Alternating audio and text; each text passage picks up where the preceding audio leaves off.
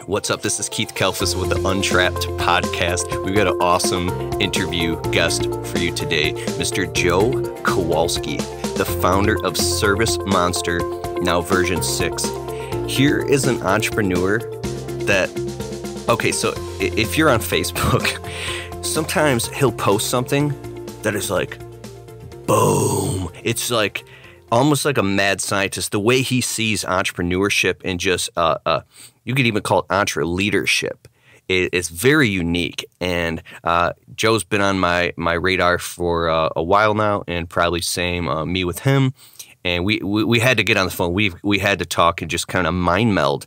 And we decided to do a podcast and just bring you guys in on the conversation, because I really think what Joe talks about, what he has to offer, as well as his software, Service Monster version 6 that he's created from the ground up, is just extremely valuable, a tremendous amount of value that this guy brings to the industry. And he's helped literally thousands of small business owners and contractors all over the country, and I think around the world to just implement these systems through his software into their businesses to make their businesses run more smoothly. I'm not affiliated with his software, but I think it's really cool. He does talk about it here. And Joe is also, most of all, he's a family man, and he's in Washington State. And I really think you're going to love this interview.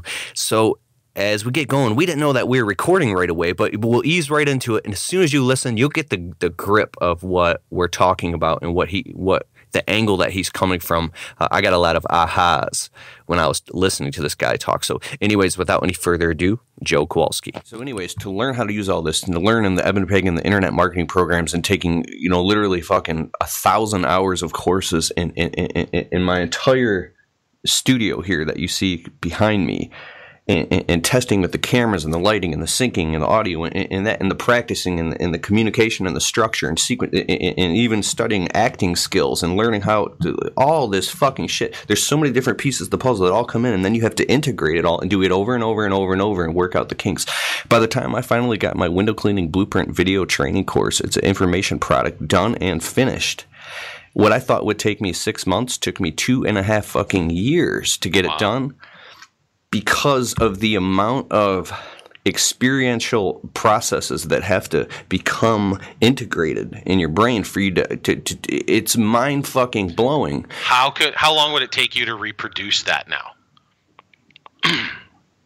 Aside from having to actually transfer all the data, and compress and break down in the video editing, there's parts of processes. I could do it all in 90 days, or if I really sat down, and it's all the other things going on in life. I'm running a service business, 70 hours a week, and doing internet marketing 5 hours a week, right? But if I could just sit down and do it, I could crank out the whole fucking course. I don't know, probably 2 weeks. Isn't that crazy? So that's what Eben Pagan is teaching in his Accelerate program right now. He says that the way that these successful entrepreneurs, when they look at something that's really hard, they're up against a brick wall, they can't get through this technical block, this business block, they start to say that, oh my God, if I get through this, the barrier of entry is so hard that nobody else is doing this. So if I get through, then that makes me really fucking high value, and I can demand more money, more value, because nobody else is willing or has the power or tenacity to do this. So you flip the script on how you look at problems. Yeah. Oh, yeah. You've already been there. SaaS 2003. Tell me. Right?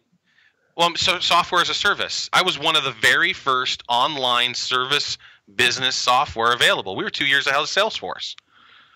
But we did it with our own horsepower, no venture capital, no loans. We got a couple colleagues together. We just busted ass, ate shit for 4 years. Wasn't profitable, but it was so difficult. Nobody was doing, some of my code was written in Notepad at that time. It was just like crazy early level stuff. We were using the internet in ways that people wouldn't conceive of for 15 more years. Very early into that general tech bubble. I've always been like that, though. When was this again? 2003. 2003. Yeah. So the internet wasn't even born until 95, right? Yeah. I mean, that's really the birth of HTTP as we know it. And Tim Berners-Lee and his team said, "Here, world, here's an internet," and it was delivered for document repository and linking for colleges. That was what that's what they built it for. And then the business people took it and went, "Oh crap, we can sell shit on this," and then boom. Internet, and then for 5 years it was barely basic static brochure sites. There was hardly any e-commerce, right? PayPal was just getting started, and we built the internet all wrong. One of the original team members, Roy Fielding, wrote his dissertation for his PhD in 2000 called the Fielding Dissertation, and in that document he basically says we completely built or used the internet wrong. We built it for X. It went to Y. And everybody's bastardizing what should have been this build Z. And so, but we can use our current hardware and the way things are together to build Z. And it took about 5 or 6 years before some of the people who mattered started paying attention to this.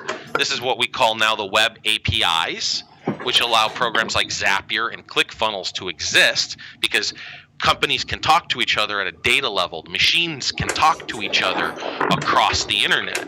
And like our product, our complete web API first product was 2017 in February with Service Monster 6. And that's 100% on that tech. And we're the only line of business that's that far bleeding edge. And that's why it's so fast and it's so it's so easy to build on top of. We're building a suite of apps, not just one app. I mean, it's just like, it makes it so easy because communication and machine-to-machine language. Anyways, get on a tech geek bubble here, but it's funny, as you were talking about everything, I'm like so dialed into everything you're saying, and then this part of my brain is saying, oh my God, do you get to a point to where you talk about now your audience, they're not there and they can't relate to, because it's not that they're behind or any less than anything, because there's people that I look up to, that I'd love to, and not saying that, you get what I'm saying, that I look to hear what they have to say. Because where they're at versus the perception they're being perceived from, they're someplace different. It's a different space, but it looks to be the same because only it's partially true. But There's a whole nother element that's happening behind the scenes that allows that to happen. So there's two things going on there, right? I mean, the first one is body of knowledge. Right? Am I talking about something that anybody has any kind of reference point for? That's the easy one, right? Because if I talk to you about linguistics and you have never studied linguistics, then some of it might be cool points, but it's not relevant. And then the other side too is shattering the myth of intellectual elitism. So this happened for me pretty early on. I was a warehouse manager in a chemical plant, and there was the R&D chemist, the lead guy. Yuan Tian. He had dual PhDs in biomedical chemistry and polymer chemistry. Dual PhDs. He went to school for 12 years. He was a professor. He ran this whole R&D department for biomedical polymer, right? Plastic that goes inside of the body. And I show up to work one day, and he's got a little HG pump. The diameter is about half an inch, and it maybe can pull negative 10 Hg, right? And he's got it on his car, pumping like crazy. I'm like, Jan, what are you doing? He's like, I'm pulling the dent out of my car. I'm like, no, you're not. I was like, did you go to physics class with all those fancy chemistry classes? There's no way you're going to get the vacuum power to pull the dent out. And for me, that was just a moment in time that said, they're all idiots.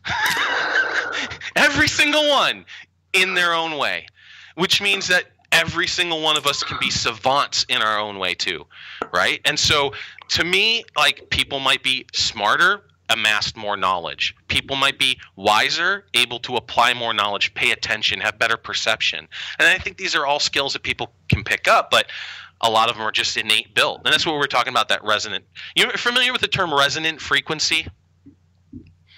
So most physical objects vibrate, right? The perfect example is quartz. It vibrates so well and so consistently, we can actually use it to drive timepieces and watches. Right, that's how a quartz watch. That's how that works. The thing just vibrates, and then we just take that vibration and turn it into mechanical energy and spin the dial around. It's so precise that we can do that. I think spiritually we have a resonant frequency, every one of us. And we're dropped into this river of life when we're born. We have no control over parentage. We have no control over, our geolocation, whether we're born in India or whether we're born in Nebraska. We have no control over in our early lives. We have no control. It's all decisions are made for us. We're told what to eat. We're told what to do. We're told. And as we grow, we start to fight through that in our teenage rebellion and, all that bullshit. But at the end of the day, we're still just in this river, in an inner tube, floating. We have no real control over our immediate circumstances. We can make decisions based off of them coming at us. And if we're smart, we can look down the river, far down the river, and say, I'd rather be down this fork than that one. And you just slowly position your inner tube every day, a little bit by little bit, to the point where when that fork in the road happens, you're in the right position to take the right path. And that's what playing the long game is about, and accumulating these skills. And then if you, instead of doing what people tell you what to do and what you're supposed to do, go to college and freaking, white picket fence and work for somebody else and, all the things that society really just kind of wants us to do mechanically. If you just, your mom, your dad, your freaking culture, whatever, you stop paying attention to any of that and pay attention to yourself, your inner voice, and no judgment from anyone else, you can start to move your path into a place where your resonant frequency matches your environment. But it can't happen overnight, right? Most people's resonant frequency isn't attuned with where they're born. I mean, how many people do their dad's trade because they absolutely have a passion and love it, versus a caste-based system, or versus it was the easiest path to take?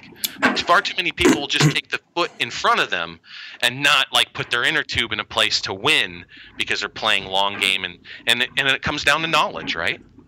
Wow. Yourself in that fog of war and studying through and learning from other people, and maybe they have a roadmap that'll accelerate your process, and that's why you pay for those that's what you're paying for. You're paying for their roadmap, their blueprint, their clearing of the fog of war. So anyways, that's I think most people don't operate within their resonant frequency, and when that happens, dissonance in their life, everything suffers. They hate their job, they hate what they're doing, that spills over in their personal life. How can they really spend time those 3 or 4 hours at night with their kids after they've ate shit for 8 hours, and they're just generally pissed off about what they do because something's missing, something's wrong. And people fill that in different ways, right? Through a spouse, or through spirituality, or through education or learning. And then sometimes you go through depression, and sometimes you go through elation, and especially an entrepreneur, right? We're all over the freaking map. We have to be, because we have to be passionate in order to drive what we do. But that means that we're susceptible to deep blows too. And so how do you do that, dude? There's only two things, right? Empathy and gratitude. When you're dark, you have to figure out a way to accept the gratitude and shed yourself of the fear of judgment. And then in order to really succeed and put yourself in a position to win, you have to have empathy for other people so you can identify with them. What does Google's AI for ranking do? It tries to figure out empathetically what the results of that search was for your page. Think about that for a second. They're trying to build a whole learning system to understand whether or not the user had their emotional needs met when they visited your site. That's incredibly difficult for a computer to do, and yet that's exactly what Google's trying to do. So SEO, right? Tying it all together. Anyway. Dude, everything that you said, at little moments, how when you're conversating with somebody, you want to add in, or you want to start talking. I felt like the wisest thing I could do right now is just keep my ears wide open and listen to everything you're saying, because each next place you took it, you were connecting all these dots for me and confirming a lot of things, but shining light on things from a perspective that I hadn't even considered. So I appreciate it. I could picture you on the Joe Rogan show for sure, man. Because you have this, it's a very practical, foundational type of perspective and knowledge, but at the same time, there is a little bit of what's the woo-woo? Yeah, I'll go there. It's a little bit of mad scientist going on top of it, and I think that's awesome. Well, think about this. My life is all about balance, right? I own a bleeding edge tech company that's steaming under their own horsepower on one side, and the other side I have a homestead. I'm trying to get off the grid in my home life completely, like 100% sustainable, and without any assistance at all. No water, no freaking electricity, no nothing, and be able to process our own food. And I mean, we've got a year's worth of chicken, pork, and beef in our freezer. I would really love for it to rain. I don't think I'm going to get a fall harvest, and those are the things that you have to deal with, right? Those kind of punches in the mouth that Mother Nature will give you. But it's that yin and the yang too. And so yes, I have the scientific practicality, but I also have this metaphysical drive to me that really like the resonant frequency type of a thing. That's most people don't think on that level, and some people who are maybe more practical will just kind of toss it out of the side. I think it's the most practical thing that you can say, because it allows you to identify and objectify and go, oh, that's what that is. It's a resonant frequency. There's something inside of, say, you that says, man, I really want to be an entrepreneur. I really want to. Dr. Wayne Dyer used to talk about this. He said your higher self says, but I want to dance, or I want to be an actor. I want to do this. And a lady who's a housewife, he was telling a story who she had kids. She was, all these things, but she wanted to dance. So they lived like New York, and she wanted to start taking dance lessons just a couple nights a week for a couple hours, just to get that going. And then within something like a year, she got to perform at this mini kind of Broadway show in front of thousands of people. And it's not like that she became rich or famous or any of that stuff, but it fulfilled this massive desire to that spirituality, or for a guy, it could be anything. I want to surf, but I want to surf, man. I want to surf. And something inside you says that you want to do that, or you want to write. It could be anything. And finding ways to fulfill that can flower into a whole new thing. For me, I want to be an author, a writer, a speaker, a coach, a teacher. I want to travel the country and speak and teach. And I believe I've been given a gift. And any moment that I'm not doing that, I'm withering up and I'm dying inside. That's right. That's right. I call that being chased by the lion. So entrepreneurs, most of us have this ambition overdrive. And it's tied directly to what we think we need to be doing in order to be moving the ball forward. And for us, moving the ball forward is whatever we're visioning at that time. And it can change too, like squirrel, and now you have a different direction for that ball if you're not grounded in a common why, right? But I digress. So you're following this passion train, and you're just like ambition overdrive, and it drives you nuts, because then when you're idle time is fucking waste of time. Like, what do you mean idle time? Like, people are like, I just want to chill. I'm like, I'm dying inside when I chill. Check this out. You'll love this. I have cancer, right? In 2000, I had cancer, Hodgkin's lymphoma. You did? Yeah, so 8 months of chemo and radiation therapy. Okay, I missed 4 days of work because it felt worse to be not working at home on chemo than it did to feel I was at work moving the ball forward on chemo. So I missed 4 days of work during that whole process. And I was working for somebody else. At the time, I was making money for somebody else. The cancer, I was always a bit of an entrepreneur. I had a couple failed businesses. But the cancer is what flipped my perspective switch and said, screw what everybody else thinks. Like, screw anything. Like, what's the only thing that's important is family. Like, I can rebuild. Give me a bucket and a squeegee in any location. I'll freaking build an empire. Like, it doesn't matter. Let's go ahead and try this. So I quit my $120,000 a year job, slinging code for other people, and said, I'm just going to go do this on my own. And that's when we started Service Monster. So I gathered a few people together and had an idea, and I already had the prototype and the thought that I wanted to do. But yeah, it's that ambition. I joke. My brother is how old is he now? 39. So he's like maybe on that cusp, first year of the millennial breed. So he's like 1980. He was born in 79, but he feels more like 1980, right? So he's at home, and he hangs out and plays music, and he's never really had a girlfriend. He's never really had a real job. He's never really. So I say, something happened in our family where I got all the ambition juice being the first child, and there was none left for him. But that's a horrible thing sometimes. Like, I'm awful at frat parties. If I get drunk, it's business 110%, baby. I'm like, I go, like, anyway, drive my wife crazy sometimes, right? Every time her eyes glaze over, it's time to stop talking business now. But anyways, yeah, no, it's chased by the lion. Always feel like there's atrophy going on when we're not moving towards our goals. And sometimes that sucks because it's really it's a stifling feeling. You can't enjoy things sometimes. Like vacation for me, it's tough.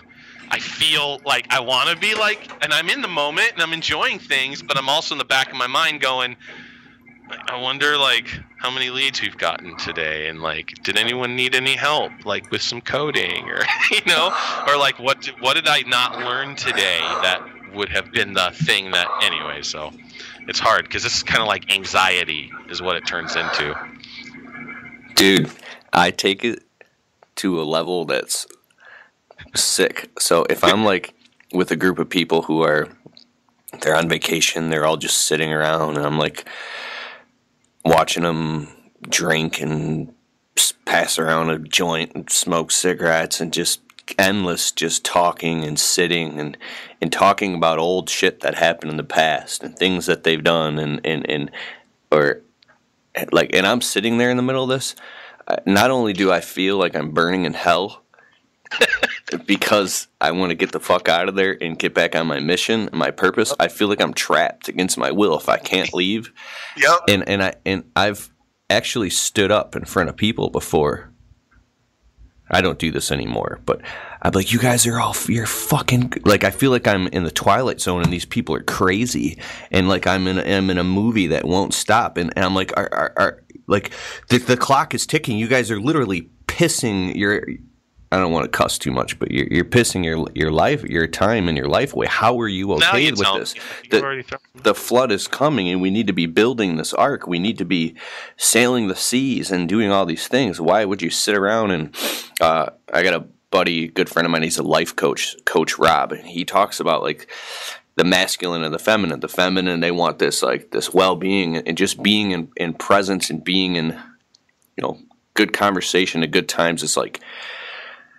It's and then the masculine wants to go to war. People need to die. Things need to be built. And I think I look at this balance all the time. And there are times when, for instance, I'm done struggling and I let go, and I can actually have a really good time just walking my dogs on the park or sitting with my wife by the water and hanging out and having a picnic, and it's a beautiful time. One thing for me is I've recently caught up on some much needed sleep. I went about 4 months without sleep and went into a depression, and dude, as soon as I catch up on sleep, the first thing I want to do is start grinding and getting things done. I can't relax for a second because I'm starting to see, like, now I'm nowhere where I want to be financially or entrepreneurially or anything. I'm just getting started. But I have more, say, money in the bank and bills paid than I've ever had in my life right now at this moment. And I said, oh my God, I would dream to be where I'm at 5 years ago. I would beg. But I look at it and I feel like it's dissolving and withering away, in that if I don't keep working. And so I could see this if I had $1 million in the bank, literally $1 million in the bank and money buried and all these things, I would probably still be just as nervous running around trying to sock more money away. And then that's where you kind of get spiritual. Like, does God feed the birds? Are the birds storing all this food? You can say, I'm going to be okay. And that's where the parasympathetic nervous system and the fight or flight modes come in, and you can't sit down and relax for a second because you're constantly in survival mode. Right. But from that place, unless you can let that drain and get into like an alpha state, maybe you can't do your best work. Your best work is taken when you allow yourself to relax and celebrate your successes. I don't know if I buy into that. Like my mom pointed it out to me often when I was growing up. She said the more plates I'm spinning, the better they all spin. Like literally, the more shit you just pile on me, the better. Like, oh man, it's like Ed Quinlan from ChemDry calls me Maestro. He's like, because it's just like, and there's a lot of people that are kind of tuned that way. But getting to an alpha state, I think, is important because there's and I'm inferring the meaning there. I take it to mean like you hit a plateau, right? You've come to a point of what I call critical mass, where you're not rolling the Benzes and throwing $1 million on a bed to take a picture of on Instagram or Snapchat, but your basic needs are met. Your bills are paid. Your family's happy. They can do whatever they want. You can take them to karate class. You can start a homestead. You can do those things. So you've reached critical mass in your personal life and in your business life, which means you can actually walk away from the business for a week or two, and most people might not even freaking notice, right? So with 38 employees now, I have that. I have both critical mass in my personal life and in my, business life. Am I where I want to be? Not even freaking close. 2.4 million last year. I want to hit 30 million over the next 5 years.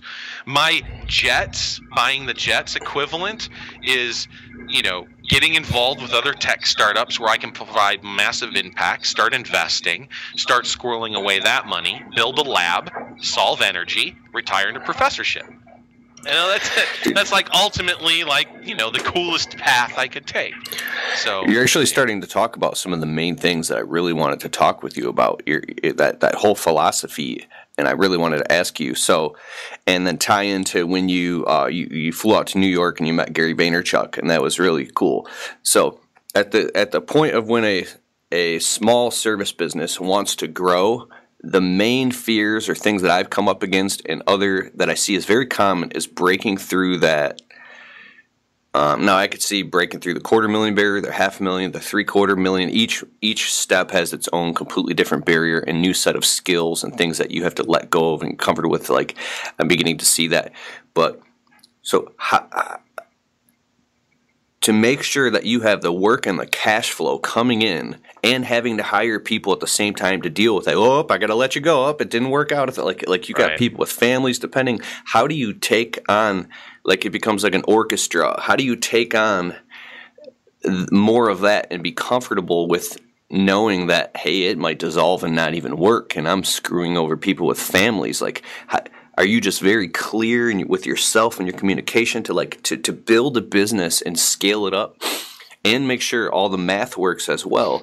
Because if you're operating on just a little tiny profit margin and you have to do so much more volume to tip the fulcrum to compensate for that before you break through like a bell curve, there's a point where if you don't cross that Rubicon or get that plane off the ground, that fucker's going to run in this whole section of your business or whatever, these new people you hired, it could collapse.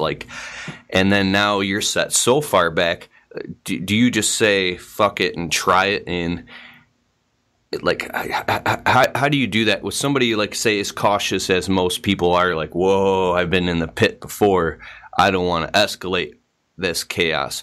How do you work out? Do you surround yourself with people? So can you tie all that up? You know what I'm talking about. I do, yeah. And I think there's different levels, right? And they get easier as you progress. So the first level would be transitioning from a tech to an exec. Right, getting yourself off the truck, losing the what do you call it? The something trap. What is your book? You busted out right here. Available on Amazon. Get your copy today. The landscaping employee trap. Employee trap. Yeah. So I assume by that title, essentially you're talking about exactly what I'm talking about. Is it's just getting stuck where you just have this general employee mentality and all you're doing is working for yourself. And that's fine if that's your goal. I've come to realize, and this took a little bit of talking to people over 15 years and all of these different business people, what their goals and ideas and aspirations are. A lot of people don't want to be more than self-employed. And that's a big win. And, awesome. Very cool. But if you want to be more than that, the first thing you have to do is, again, you have to shed yourself of the fear of it. At no point It's funny, as you were going through and talking about the fears and like how did you deal, and then like having to worry about letting people. Do you know how many times I've actually worried about that in the last 15 years of growing this business? 0. It never crossed my mind that I would fail. Now, early on, when it was just the 3 of us and we were under our own steam and we weren't profitable and we were having to dump our own money in, and those 4 years were full of just keep pushing forward, the grind, ramen, sorry wife, we have to eat crap, so that sucked. And pushing through that was definitely the hardest part. But once you hit the profitability, if you have the audacity to want to scale, then you better make sure all of your shit is lined up. That you have proper systems in place, that you have an education for new people coming in, you have operating procedures that you can hold people accountable for, that you have leadership skills, and you're going to grow these over time. Never overextend. So as your business grows and you get more profitable, you roll those profits. You don't take freaking money from the company. Now, don't 100% reinvest. Take a little bit, skim, right? If you did $100,000 and you're paying yourself a decent wage, say you're paying yourself $30,000, you did $100,000, you're just getting off the ground, right? And then you spend another $30,000 or $40,000 to try to go, and now you've got just this little nest egg. You got $20,000 in the bank if you did everything right, now that you can use. You know what? That's an employee for like 6 months. It's guaranteed work. No matter what, I've learned a long time ago that if I put 60 or 70 hours of work in, if I work more than that, then forget about family. Right? And then everything starts to fall apart on that aspect. So you only get 50, 60 hours a week before that shit starts to really play into, making your personal life very difficult and making your loved ones start to be really pissed at you. But if I hire 10 amazing employees, that's 400 hours of horsepower a week. So the way you do it is step by step by step. Baby step by baby step. So number 1 is before you do anything, make sure you have it. You owe it to your future employees to make sure you are doing everything you can to succeed, which means you're getting the margins you need. You're charging the right prices. You have systems in place. You're getting paid on time. You know how to chase the money. Your repeat rate is set up to win, right? The biggest difference in every single service company, no matter their size, between freaking chilled dudes with cigars overlooking ocean views and guys that are still living in hell having to push the wand or the squeegee or the freaking whatever 30 hours a week, 20 hours a week, 10 hours a week, is repeat rate. So if you are not set up to make sure that happens, you saw the little chart I pushed all over the place, right? That Excel spreadsheet. Company A, Company B, the only two differences between them is a 25% repeat rate versus a 60% repeat rate. Fast forward 5 years, Company A is making the exact same amount of money, just under $200,000 year over year over year. Company B is making $800,000 at year 5, and the only metric to change between the two is repeat rate. That's it. And so, if you have your systems dialed in, then you can have the audacity to scale. Once you have that, then using your own horsepower to slowly add people. And what's interesting is the more you do that, the quicker your business grows. I was always working, because we call it buzz in the tower. Now, keep in mind my business model is a little unique, and I did it on purpose. I, in my own head, created software as a service. There was a handful of companies that were doing it at the same time, but there was no articles about it. Nobody was talking about it. It was all very kind of hush-hush secret business ninja stuff. We were all still operating under old-school business practices too, right? The ones that our boomers are fighting against Gen Xers and millennials now trying to be open and transparent. And boomers are all about closed and subversive and, talk to the clients only when you need to and, that kind of stuff, right? So anyways, we were playing this game, this war, this battle. It's just, I don't know. I'm just going off in a rant, I guess.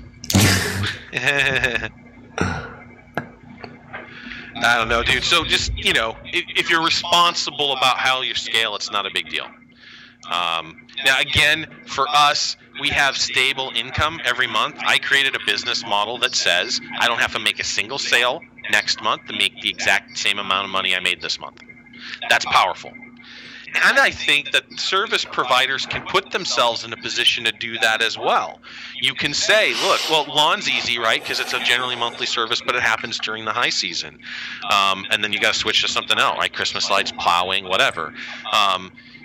Carpet cleaning has these ebbs and flows, right? These dips and valleys. You've got to play against those. You got to make sure you've got money in the bank and things for the guys to do and that kind of stuff. So you end up tacking on more services and whatnot as you move forward to stabilize that income. And so some people look at my business model and go, yeah, but Joe, subcontext, you're a freaking genius. Your business model allows you to be a little bit more, yeah, that's on purpose. Like, I started it that way, but just because you're a service business doesn't mean you can't kind of adopt those same general philosophies. Of continuity, of continuing money flowing in, cash flow. That's right. All about cash flow. And then, if there's no cash flow, then what can you and your business be doing to generate attention? So that's the next thing that you have to go to. Like, they could be washing the truck and keeping up with shop maintenance and whatnot, but marketing is about attention. And what can your crew be doing to help gather more attention? There's a lot of different things. Some of them like playing on social. Some of them like, shooting video. Some of them like editing video. Like using and leveraging their passions during times of slow time in order to facilitate business growth. And I do that. I've got a full of creative marketing team full of creatives. All of them I stole from different areas of the business. Just found out they had a passion for video editing or a passion for artwork. And if you look at our shit, dude, it's insane. Like, we're top notch. Like, this stuff is gorgeous. They make me look like a genius. That's very important, that top shelf look in perspective. It is. Yeah. Well, and again, you can don't misrepresent it too, right? You can do it with a phone. You can do top shelf stuff with this as a recording device and a couple hours behind Adobe Premiere. Mm-hmm. So, I don't want to minimize like you need, because 5 years ago it cost $1 million to go live. Did you know that? $1 million to go live, because the only platform to do it was television. 5 years ago? Yeah. Wow. I remember 2012 was a turning point on the internet. It was. When things just started going in this like totally. YouTube, right? Really started after Google bought them, and everybody was like playing with it. But as soon as Google bought them, half the people were like, "What? Why did they spend so much money? I don't get it." I was like, "I totally get it. It's the next version of, wanted posters on tree trunks, like this evolution of communication and attention." And then this educational platform that YouTube has now become. It's not just entertainment, obviously, but man, for the most part, people go there to listen to their gurus, to listen to the people that they connect with and the message that they're bringing, right? So, education is like so important. And now we have this world, what is it? 100 years ago, education was limited to the aristocracy. Right? Homeschooling, governesses. There was no public schools, right? They just started. I mean, I guess it started a little in the 1800s, right? Mid 1800s, or with some of the expansions, but it was still kind of not really what we understand as general education and schooling, which I have a big issue with in general. We homeschool too, just FYI. So, our kids don't go to public school. It's just, I don't know. It's education and intellectual curiosity. That's the name of the game. Like, as a homeschool parent, my only job is instilling intellectual curiosity and then facilitating what they want to learn.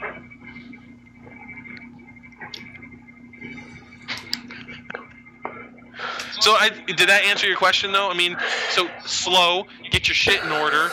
If you have the audacity to do it, make sure you've got the systems and thought processes in place in order to make it happen, and then play the long game. It's not going to happen overnight. At what you're talking about, see, I'll pick up like a general, I'll get a feeling off of everything you're saying. It'll come, and what it is, I look at it as this impossible type of mountain, but you're saying when all these things are in place, it can just organically scale It's an up. escalator. Yeah. Yeah. You build an escalator. That's what you do. And then you stand on the frickin' thing and let it take you to the top one step at a time. Wow. Because I have all these buts in my business Of course specifically. you do. I look at the average amount of money coming in per job, and I say, okay, so for me to scale this thing legitimately, like Right. obviously with the background check and the drug screen, and make sure all the employees are proper, payroll taxes, workers' compensation, everything is all legit with training and all that. The amount of time and energy and money, I would have to go so far backwards in order to go forwards again to scale that up. And I look at all the clients that I've had and all the people we've done work for and all the clients I've lost just by raising my prices. I said, oh my God, I would have to spend a lot more money in marketing and advertising to make the phone ring even more, to be able to sift through more people and do more quotes, to only pick off and skim off the top the amount of jobs that are willing to pay that amount of money to support a legitimate company, and then to get more trucks on the road. Like to do that for me would take I know that I could do it, and it would take like an incubator. It would take an obsession with nursing that thing and getting that next crew going, and then when I really look at all, I don't even want to do any of that. It's like Sure. No, the value proposition isn't necessarily there because, perfect example, we have a call center here. Not just for our own support, but we actually answer the phones for service companies. And that is hugely successful. We just started it like 6 or 8 months ago. I never plan on having more than 50 clients on that product. Ever. And I could grow it to 1,000 clients on that product, but I'd have to have so many CSRs. So many people answering the phones that, could I scale it? Yes, but the amount of horsepower for people and space and parking and all the logistics surrounding it just doesn't make sense. So the question would be, why do I have it in the first place? It's a lab for me. I get to say we use Service Monster every day the exact same way you do. And so we get to make sure that we fully understand how it works in the real field. No other software company does that. No other software company actually uses the product that they build in order to then help facilitate the client. So that's the only reason why we have it. Am I making a little bit of skin off that? Sure. Roll that back into the business. Do I want to scale it though? No. And also, what does scale mean? Scale means totally different things. Like I was working for a Boeing subsidiary. The first thing I ever scaled. We worked on these little heat sink parts where you had to kind of deburr them by hand. And I changed the process, and I came up with a machine deburring process using a buffer wheel. It was kind of tricky. Like I had to play around with it in order to get it right. But I would finish an entire cart, and that cart usually took a crew of 8 2 days. And I would finish the entire cart in an hour. And so now all of a sudden, now you're talking about scale, right? And then their employee costs for that product went so low, their margins went so high, they made a shitload of money off that little product. Now it went from making $1 million to $10 million over the course of the year because they could handle more volume, they could take in more orders. Is that scale, right? Because a lot of people talk about the unicorn scale, like they want to be at $100 million or whatever. So getting yourself in check with what scale practically means, and then looking at those numbers and say, is it worth the effort, right? And scaling a service business really only happens with regional networks or franchising models, right? And unless you do something radically different, a disruption. And so what can you do with landscaping and people who have those skills? How can you come up with a disruptor in order to serve a need in the community that isn't being met at high repetitive volume with good margins? And I can think of a half a dozen just sitting right here with you on landscaping type stuff. It's just really like looking around and trying to figure out like what else you can add. And I'm sure you've done this for a long time. You've written books on it, but you actually have to be realistic. What does that model look like? What does scale really look like? I'm working with a new franchise right now. We're in contract, so I'm not going to talk about who they are, but they have a really interesting model. It's not really a franchise. It's kind of like a buyer's group, right? You can buy the products from the franchise if you want, and then you can actually get education on how to use them, which gives you a little badge, which gives you some certification to use their products.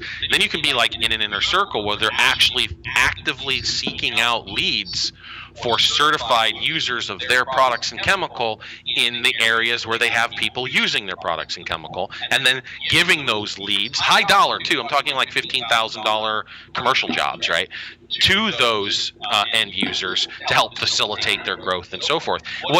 In that model, what happens? No franchise, because it's just a general buyers club structure. Like, don't have to worry about, the legal stuff that gets associated with that, because it gets crazy. Franchises make their money off juice and gear. He's doing the same thing.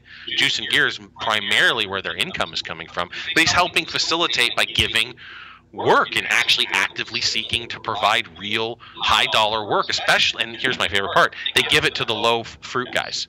They give it to the guys on their way up the ladder. They don't give those jobs to the established people. They give it to the people who need a regular source of income so that they can build up their business. I think it's a genius model, right? And so now he's got 100 trucks on the road in the United States. What can you do with that all of a sudden now? 100 trucks that are certified to use this specific product line. And now with leads generation and all, there's all kinds of stuff that you could do if you wanted to disrupt, right? Build a little app and boom, like anybody who buys product, it's crazy. It's just little changes in business models make huge impact. Look at what I did with software. Until I offered it online at a monthly rate, the only way to buy it, especially enterprise level CRM, was by high dollar companies. You're talking about $1 million signing contract and a couple tens of thousands of dollars a month. And I went, or the other route was a CD, right? Spent $3,500 on somebody's rinkety-ass access database-driven product that you can unload on your desktop with no connectability from anything else. And then if your hard drive crashed, you're hosed because you're not doing backups on a regular basis, right? And I came in and said, okay, I'm going to offer software, but I'm going to take the infrastructure worry away. You're just going to use your browser and use your product. That way, I can make sure that you always are on the latest version. You don't have to update your crap all the time. And when you call support, which version are you using so I can help you most efficiently? Like, I took all that stuff away, all that infrastructure out of their hands. And I was able to deliver Fortune 500 level software at a price a service provider can afford, $80, $100 a month. So just those little changes. And then in doing so, right, we stabilized our own business model. Of course, my chart went like this in 5 years. And here I am 15 years later, and it looks more like this, right? So it's stable and steady, and it's predictable, but it's slow. And you have to be willing to sacrifice that. If I get a VC funding, dump in a shitload of money, could I be more aggressive with my marketing? Yeah. But then I also sell part of my soul. Like, what's going to happen with that venture down the line? How much control do I have? A lot of times these guys want more control or ridiculous interest rates or whatever. So, anyway. Yep. Uh-huh. I'm sitting here absorbing everything that you just said.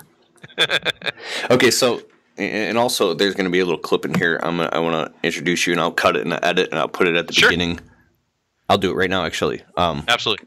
Right here, we're on an interview with Mr. Joe Kowalski, the founder of Service Monster and Service Monster 6 currently, and tell us a little bit about yourself, where you live, a little bit about your family, and then about your service, what it is and what it does and who it does it for, and your main your mission.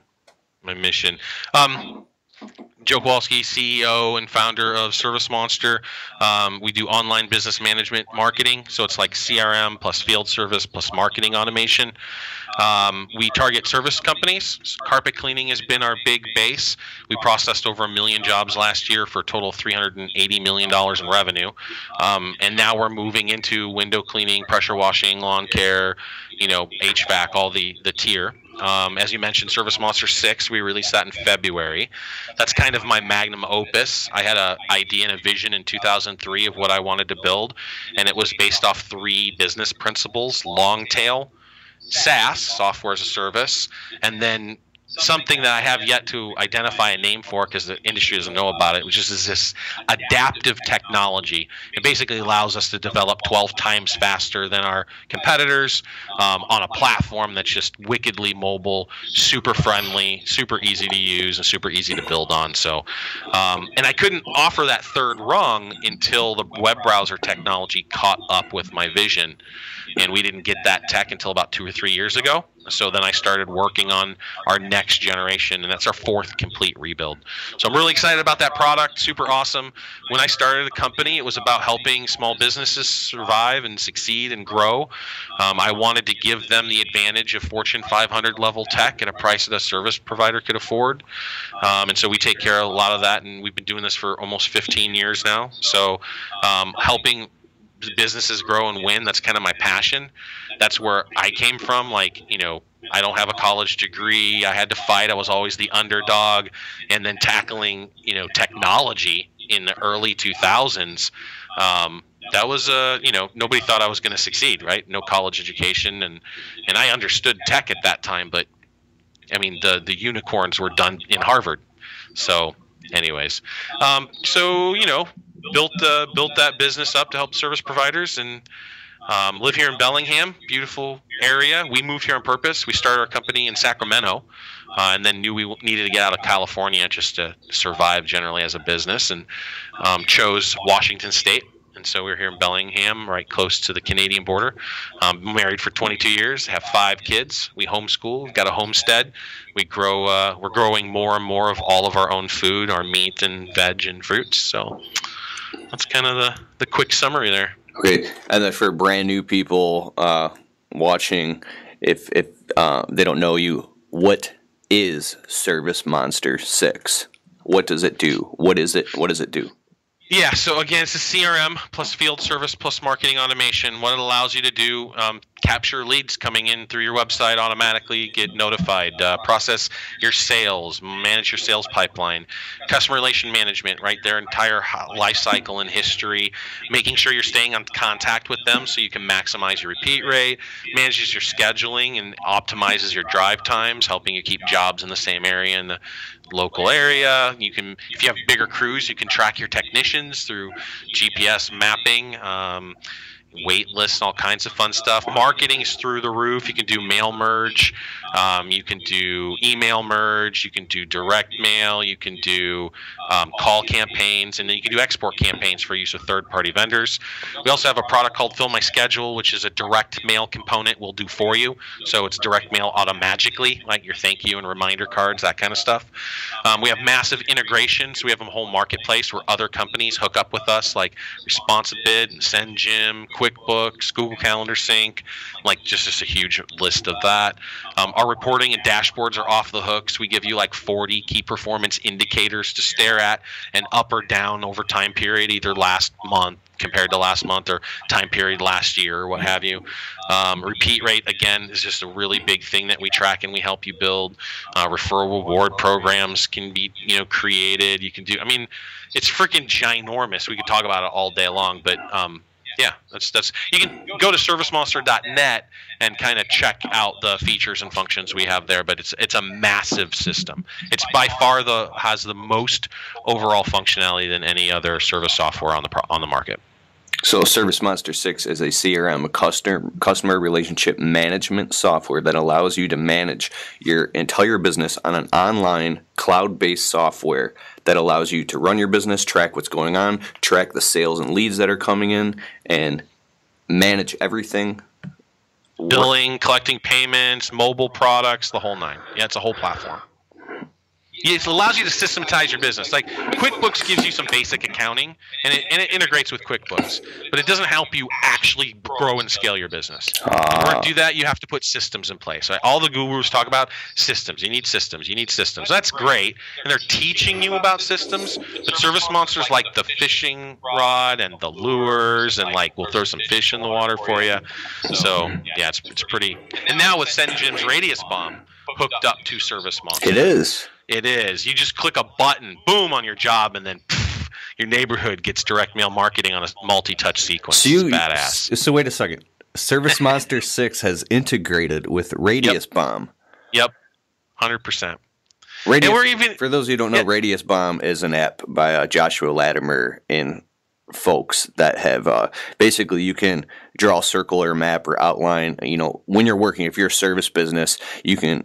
It integrates kind of with Google Maps, and you can outline an entire subdivision and a house, a city, whatever you want, and you click a button, and it just broadcasts postcards to everybody via the mail service with your specialized coupons or whatever. It's a very versus passing out flyers, and you guys have integrated with that. So when there's people that are using your software, a service tech, a lawn care guy, a carpet cleaning guy can be out, and he'll be working in a neighborhood that he really likes, and then he'll track all the customer data and everything right inside of Service Monster, what's going on, and you even put the email in. You guys do email blasts and everything you said, right? Oh, yeah. Yep. It integrates so you can click it and then do automatic 5 rounds. Yeah, automatic digital 5 rounds. And so you can do 5, 10, 20, 100, whatever you want to dial it in. But essentially what we do is we allow you to set it up on the desktop portion, and then the technician's got one button. And so when they're out in the field, they're using Mobile 3, they're looking at the job, there's a button, send Jim, bam, you click it and you're done. It's so badass, just one little click. So if you combine that, using that with Fill My Schedule's direct mail campaign for automated thank yous and reminders, what you end up with is a direct mail prospecting machine on the front end and a client retention direct mail machine on the back end, and where everybody's running to email, and you can certainly do email and service works, right?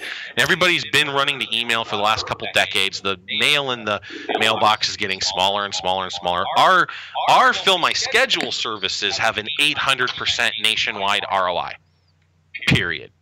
Most people are getting far above that, and so it's a very cool little product that just really works to help build repeat rate. And then I'm really excited by Send Jim's Radius Bomb because it closes the gap on that prospecting engine on the front side. So on the front end, you can decrease your marketing and advertising expenses going into stuff that isn't giving you a return on your investment, and then dump it into something like Service Monster and combine with a Radius Bomb and the email marketing to get the upfront marketing going to keep the phone ringing, keep the leads coming in, and then you said on the back end, it's doing all the tail end work for you. So you've got kind of like this ecosystem that you can just. And that's focus just the direct mail funnel.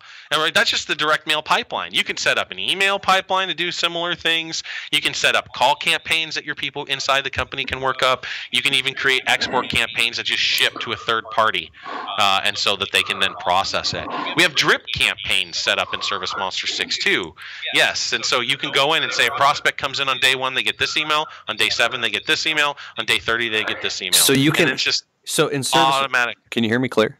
Yep. Oh, so my mic. So you said a drip campaign, so you can actually. An email says, welcome to our window cleaning service. Thank you for. Here's the reasons to choose us, because you got their email over the phone. Over of the other companies, and they're like, okay, and then it'll send them an automated coupon, 10% off first time, and then afterwards it'll send a thank you so much for your service. Please click this link to leave us a positive 5-star review. Or direct mail. Yeah, you could do that. I mean, you can send it up. For us, reminder, hey, let's clean your windows again before Halloween. And as soon as you do something like create a new estimate or a new work order, put a job on the schedule, like it'll go, it'll stop that process and it'll restart. Right? So it's all completely automated. Oh my God. So guys that aren't using this type of stuff are just going to be spinning their wheels, working more and more and more hours, while the other companies that are using technology. So I do benchmark surveys every once in a while, right? And unlike CleanFacts or some of those other trade journals that get their survey data off sending you a form to fill out and you drink a couple beers and pad your numbers and then send it in, we get our numbers from data directly. Like, again, we processed $380 million in invoices for service companies last year, mostly carpet cleaning. And it's like, from that data, we can do all kinds of fun things, right? Average repeat rates, up or down year over year in individual states, what the average invoices are. So we publish those, and every single time, inevitably, somebody goes, yeah, but Joe, those are Service Monster users. I'm like, well, what do you mean by that? It's like, yeah, but they're going to be better. And they're going to have higher averages. And I'm kind of like, kind of the point. Right? I mean, they're like, yeah, those numbers don't count because businesses that use your product have better numbers. I wonder why that is. Can I do a screen share on this? I don't know. Try it. I don't know. Let's see. When I talk, I am loud and clear. Oh yeah, okay, very clear. Let's see. Rename instant message. I don't think I can just screen share here. I mean, I'm fascinated by automation because I've watched. I mean, back in around 2012, 2011, I was looking at podcasts on iTunes.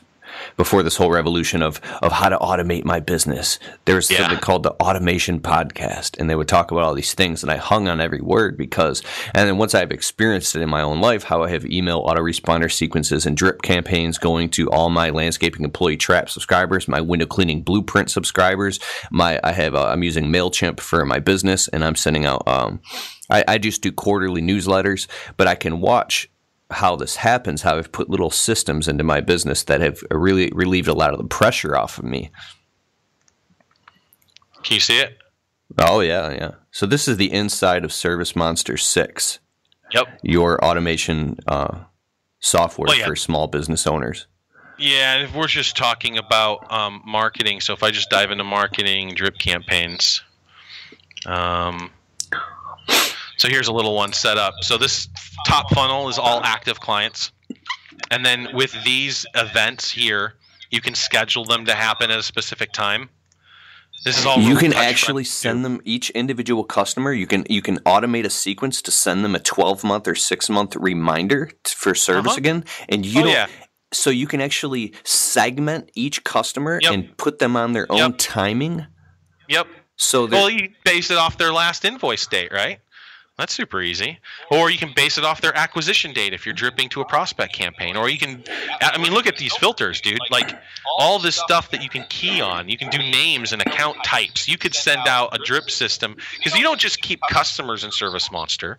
Because if I go into, let's say, my accounts list. Kill this. And so not only can I track clients, but I can track different account types too. So I can set this up in such a way where my account type, and let's do this, screen. I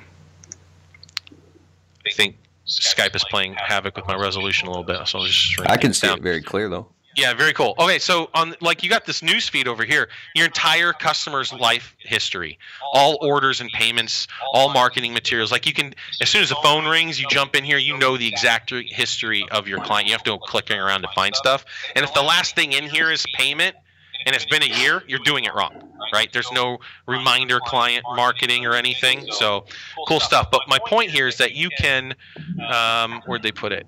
In account type.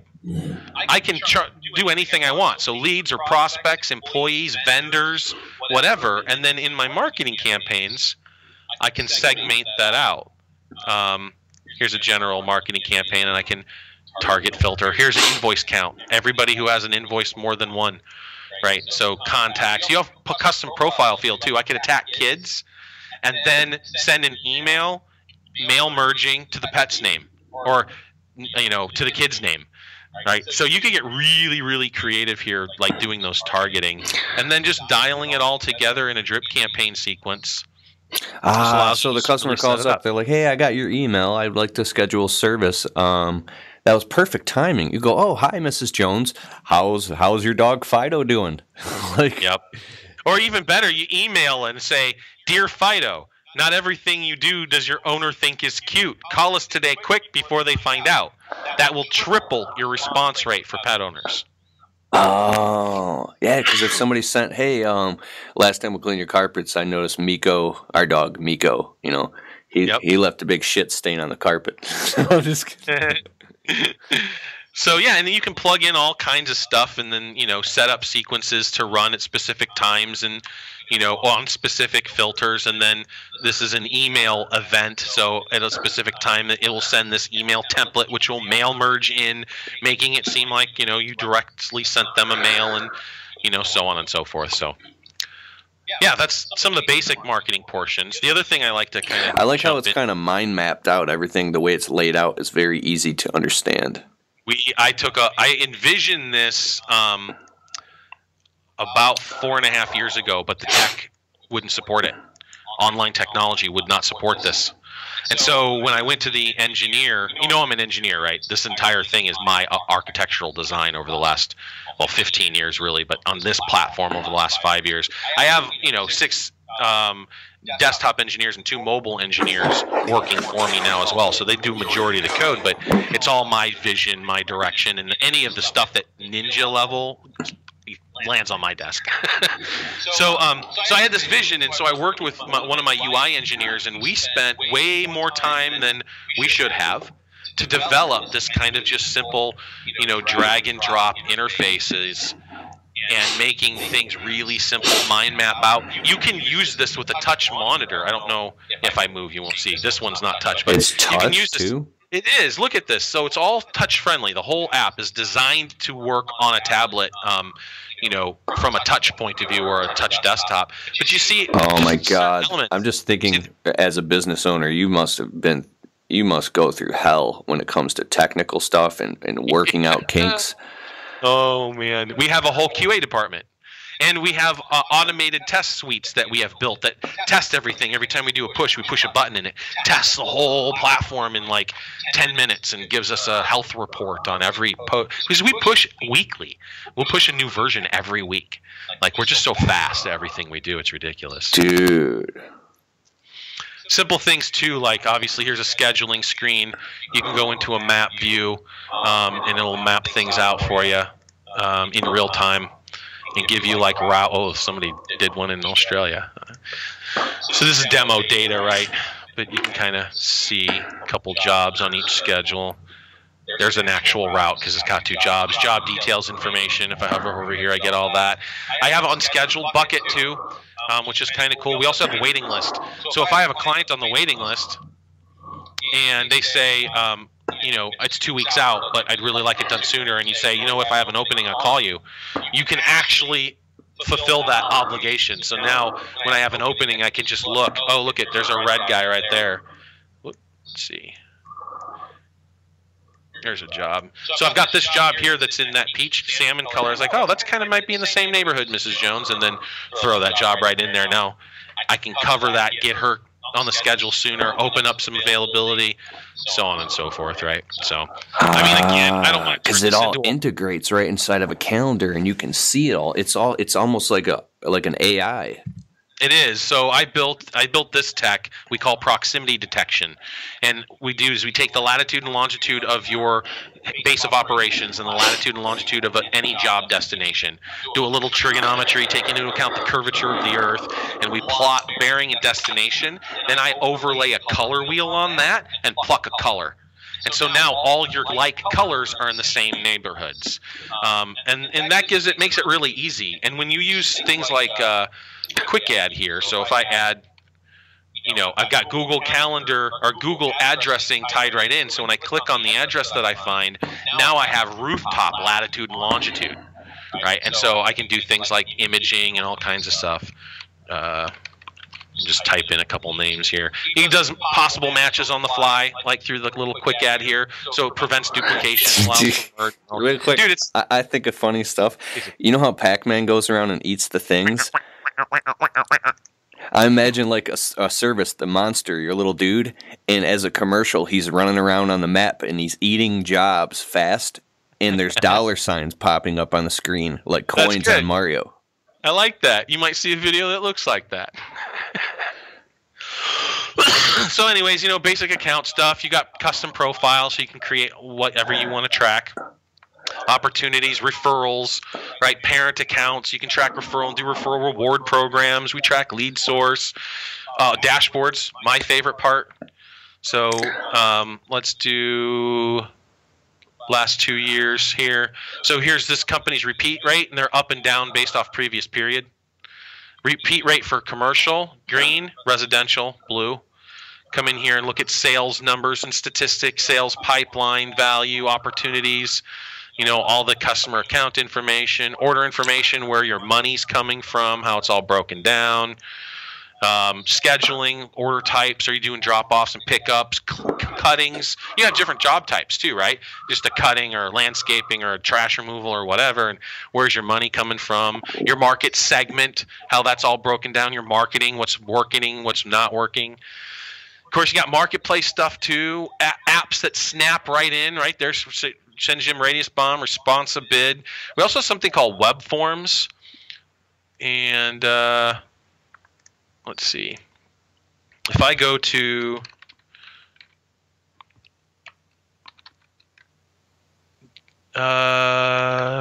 web form demo. Yep. So here's an example of like let's say a service provider website, and they can snap in what we call web forms. So these little forms, just like ClickFunnels. Mm. You snap those in, and then once you do, then every time someone fills something out, a lead pops in here. It'll automatically notify you via email or text, depending on what you have set up. And then I can come in and accept or decline these leads, so I can decide whether or not I want to keep them or toss them, right? Because a lot of junk will come through that pipeline. And once you accept them, we'll just let's accept this guy. Let's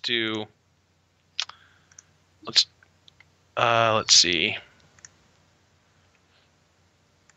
Oh, so if you've got a secretary, a tech, somebody sitting in an office on this thing, they could be managed. They can get really fluid with this whole system and crank out a lot of productivity and generate a lot of value for the company. And now you've got a couple crews out with guys that their focus is just going out and banging out all the work. Yeah, and we have specialized apps for banging out that work too. So it'll allow them to do it real easy. I can come here and I can accept, which will turn it into an account, and I can move forward. Or I can accept the lead with an opportunity. And this is a sales opportunity. So like if I go to my Kanban board here, looks like I don't have any on the let's see. Nope, these are leads. I want opportunities. I just sent it as my home screen. So here's my Kanban board of opportunities. So if I have multi-touch sales processes, right, commercial accounts I want to hit 3 or 4 times before I close deals, I can manage all of my opportunities here, record follow-up, right, record calls that we talk about, or if I wanted to schedule, a new actual activity and do let's call them on the 25th and so forth, right? So setting all that up, real easy. And then you can manage that opportunity. You can create a new estimate, and then working with that estimate will allow you then to close one or more of those deals or bids. So it's like a whole pipeline process to allow you to do sales. And then, of course, accounting, scheduling, invoicing. We haven't even looked at an order yet. So if I jump into an order, we track different kinds of orders, estimates, work orders, and invoices because they all represent different stages in the pipeline, right? So here's where we're working on a work order, and a real easy to fill stuff out. We also have this thing called service items. So with each property, you can track stuff. So if I want to, add, a room, and I want to track its dimensions. Or windows, right? How many windows are in the house or on what areas? You can do that. So it's a very small room. It's only 8 square feet. But I can then come in here and say, you know what I want to do? I want to add carpet cleaning services to that guy. So 30 cents a square foot carpet cleaning service. I'm going to attach this room dimension to it. So this service item, the item I'm going to service, windows, part of the yard, like whatever it is. And now it's attached to that line item. You can see the quantity updated, 8 automatically for me. And now I have this history. I can go back and look, what did we do for this room over the course of the last 3 years? What did we do for this side of the house regarding windows, or this area of the home? What was the landscaping project? What were they having us do to this specific service item, HVAC unit, like whatever it is, right? So service items are really powerful, can improve your upsell potential by a lot. And just little things we do to make things easy. If I click on order details, I've got all of that here in the sidecar. Real quick, I want to say something. I've been studying learning how to learn and meta learning and meta learning. And there's a philosophy. It's called differentiation and integration is one of the main primary components of becoming good at something. And I see what you're doing. You're creating differentiation by isolating these things and by objectifying them and identifying them and saying this is this. Then you can integrate it back into the system. And by doing that and bringing it down to this granular level, you're taking a lot of the question marks out of how stuff like this works. So you're taking a lot of the confusion or added stress, because if you can get it down to this level and then you can scale it back up, now you've got this really streamlined system where it's almost like Brembo brakes on a Porsche or something. Like they work really, really good because it's very fine tuned, and now you can go a lot faster and you can stop. You know what I'm saying?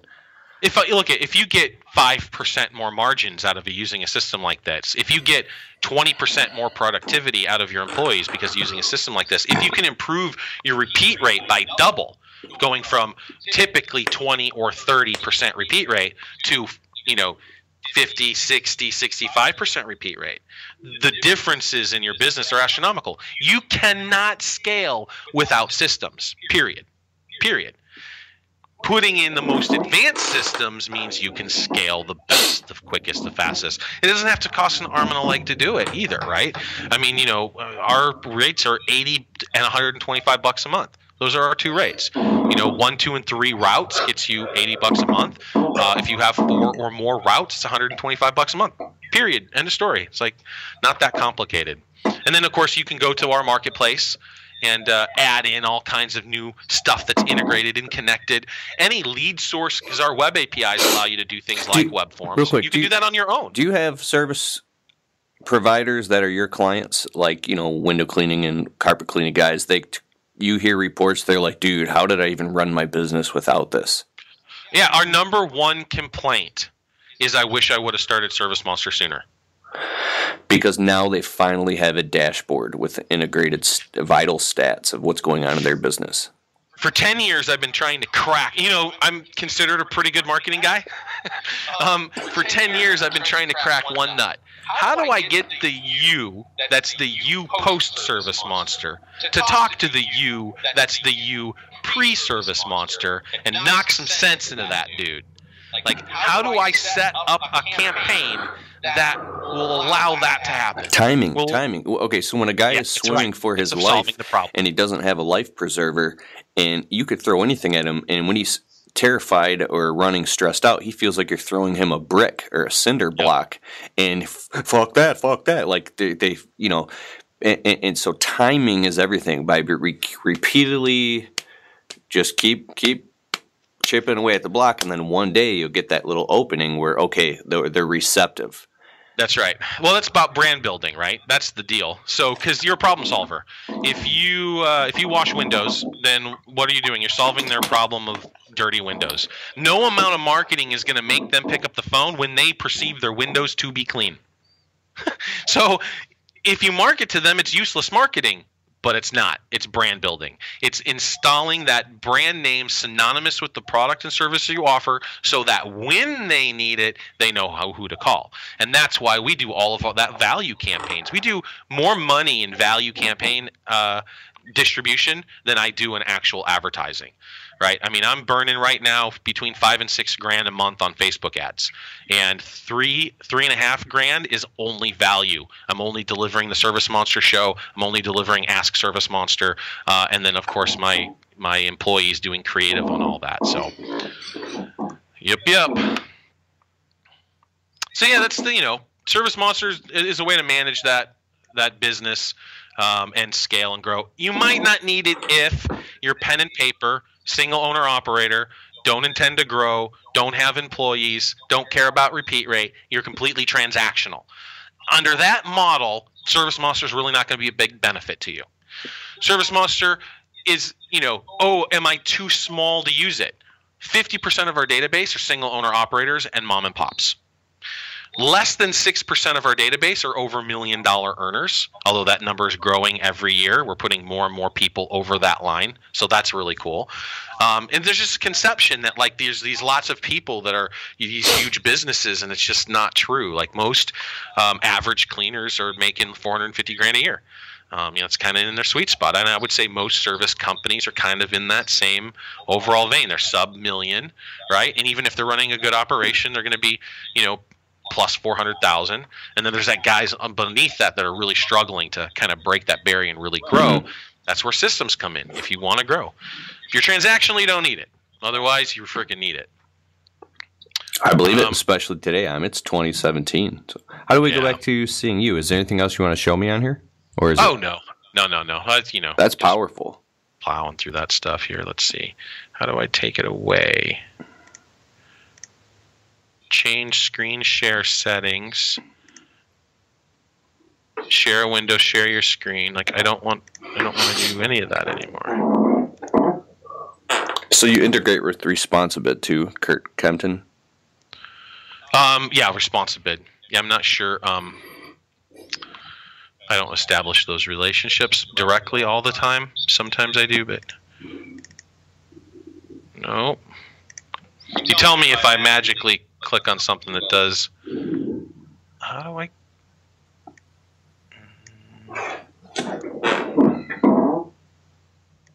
That's weird. There's nothing to stop sharing. Take a picture, send files. Oh, stop sharing. There we go. There we go. Ta-da! Dude, that's my favorite chart.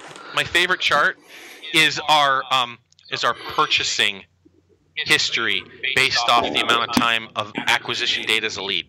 Because it looks like this. It starts on one side and it's really high and then it dives, right? So within the first 30 days, we get the vast majority of the people purchase looking at us. And then it drops and then it goes on this and then it's a beep. And it goes and it goes and it goes bip. And those bips are at 12 months and 24 months and 36 months.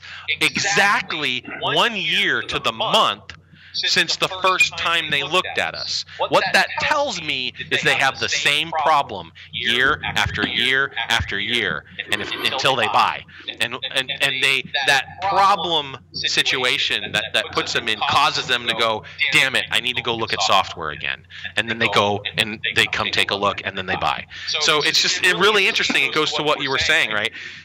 What's interesting to me, those time periods are kind of predictable depending on what the problem is, right? So you can play with those numbers as long as you understand them, you have them available to you. I live on my dashboards, dude. I have analytics dashboards. I've got AdWords dashboards. I've got Clipfolio for all of my personal CRM and income dashboards. I've got dashboards on Service Monster data, like all via my phone and desktop. I'm constantly surrounded in a swirl of data, and I freaking love it, man. I don't know how I'd operate without it. It's crazy. Because it allows you to see. If you feel like you're suffocating, if you feel like you're treading water at all, like data. That's all you solve it. Always. Data. Oh, dude, I wish you could like touch my forehead and transfer that so I can, because I'm still totally in service business mode. I do have a lot of the internet marketing stuff going on. That's a whole nother avenue that's really helped me integrate a lot of pieces of the puzzle, and I know that people that are watching also have that, and just getting a perspective from you and being able to listen to you and get your whole perspective is like, wow, there's this whole other thing going on. It's like a very in-depth look at it, and it was very interesting. It's like being able to, you see like a nice car, and you can actually go inside of it and open up the hood and say, wow, this is how it works. And why is it nice? Yeah, what makes it like, yep. Is it a PT Cruiser? Or are we really looking at a Ferrari here? Yeah. Yes. Very, very interesting. Okay, so what are we going on? We're over an hour here, so you want to... Oh, yeah. Is there anything else you want to discuss? No, I enjoy watching you. I wish you'd do it more. Every once in a while I see you drop out, right? It's that consistency thing, right? As far as like you're sharing with the on your Facebook communities and sharing your videos and so forth. And I see it. I think out of all the influencers, you're probably my favorite because you're the most authentic, even in your vulnerability, in your goofiness and in your your willingness to share your pain sometimes. Yes. And I think other people try to do that, but I think when they try to do it, it comes off a little less authentic.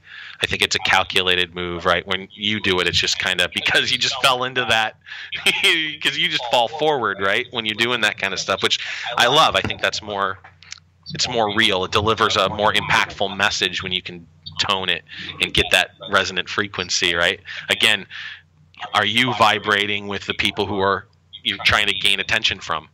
And so, I'd like to see you be a little more consistent in that, because I enjoy your stuff. So we can talk about that.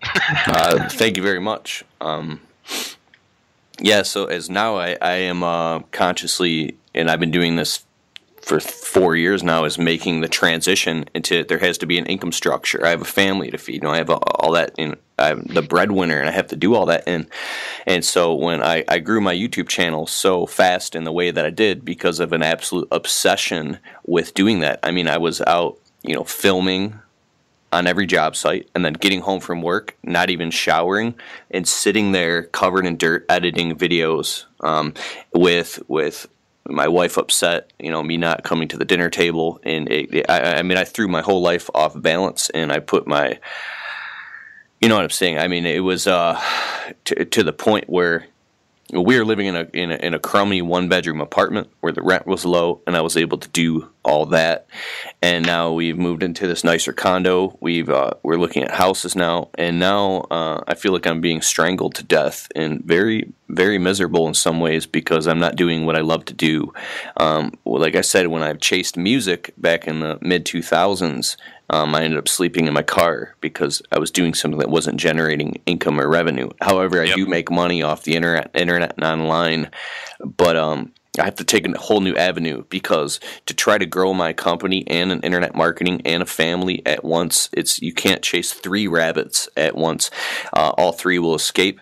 So I really came up against, and this is my first time actually talking about this specifically, I guess you could say publicly, which is the biggest thing that I'm facing is, why would people want to listen to me about business when I haven't grown my own business past the 6-figure mark into $1 million?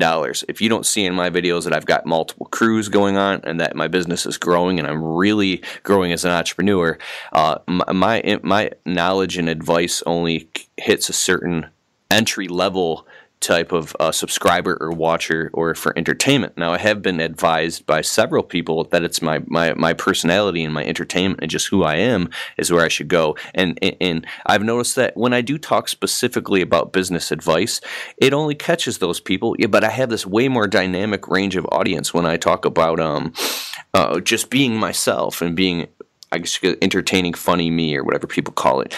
And so now,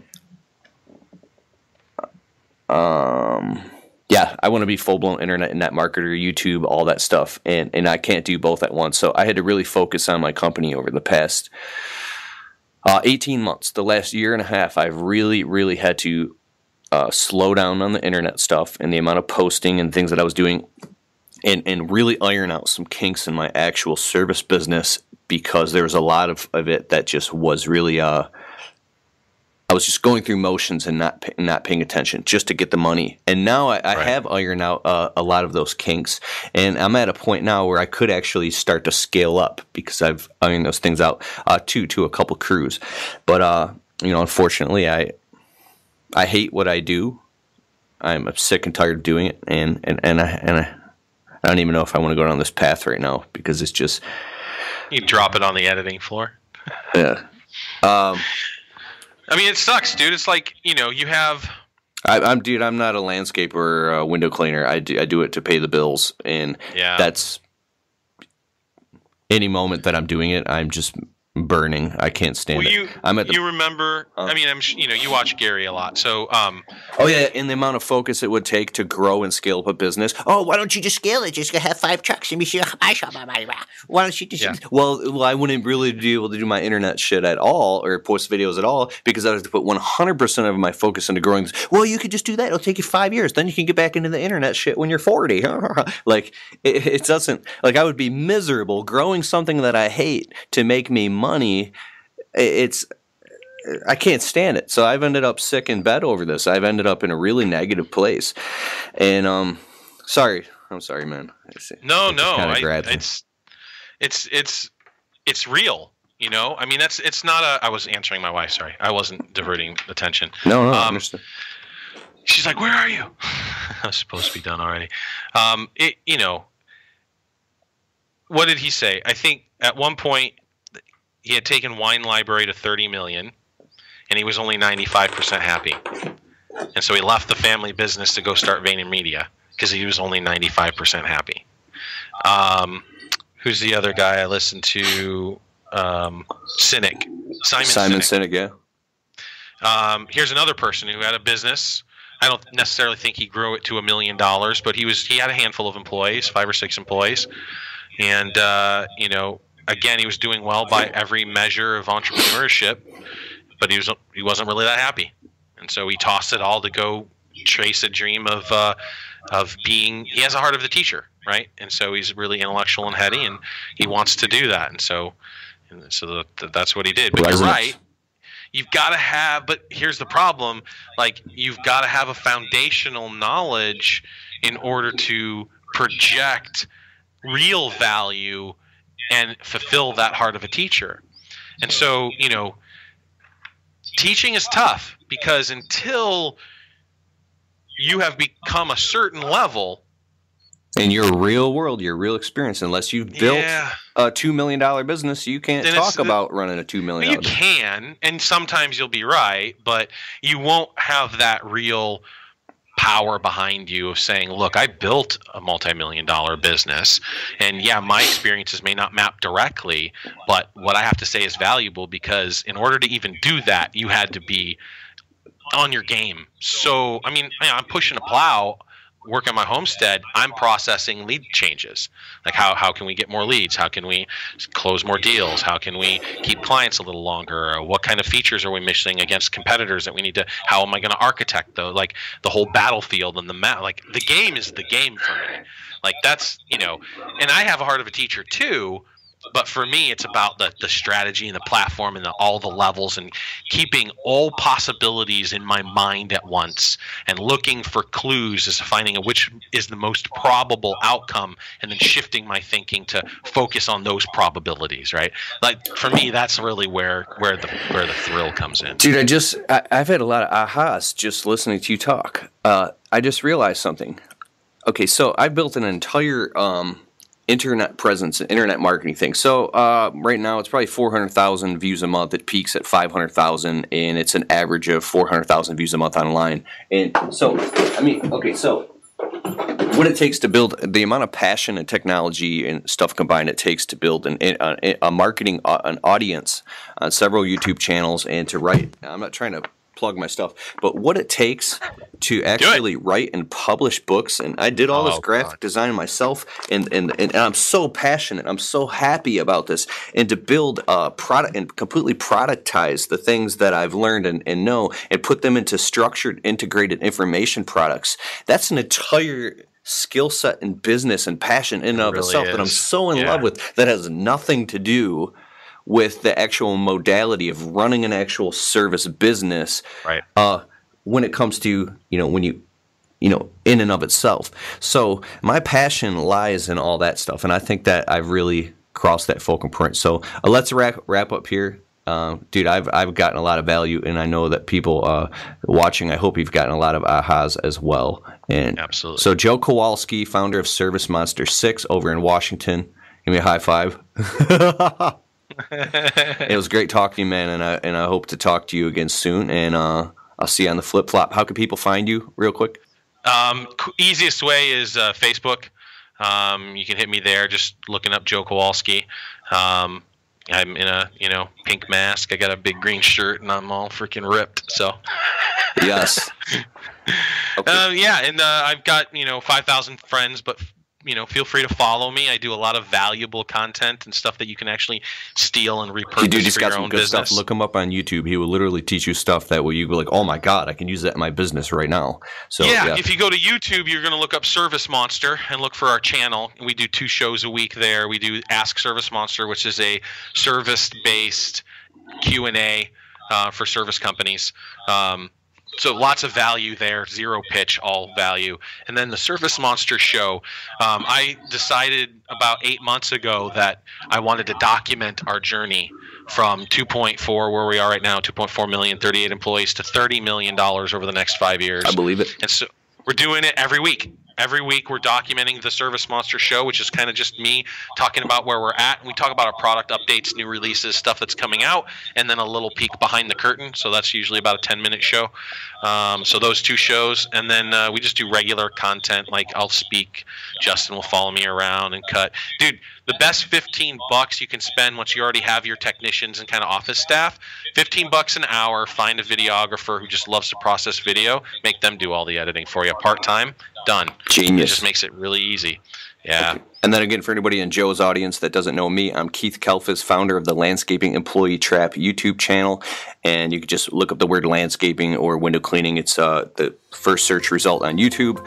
And I'm a YouTube guy. I'm a YouTuber and just look me up. Yeah, I've spoke at a couple different conventions around the country, and that's very passionate. If you watch my videos first time, you'll be like, this guy is flipping weird, and then I grow on you, right?